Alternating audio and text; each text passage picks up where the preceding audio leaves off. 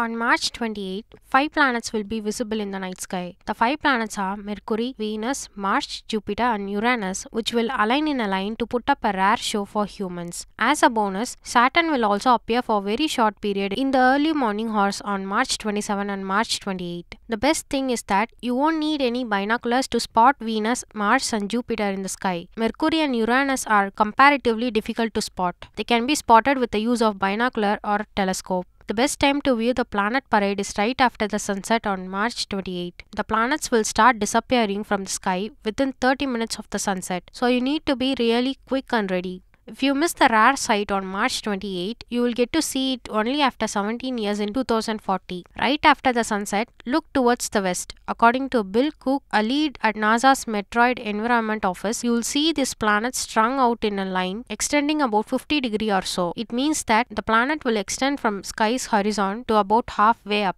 The morning star Venus will be the brightest of all. Even if you are in an area with significant light pollution, you should be able to see it. Mars will also be visible and it will be close to Moon.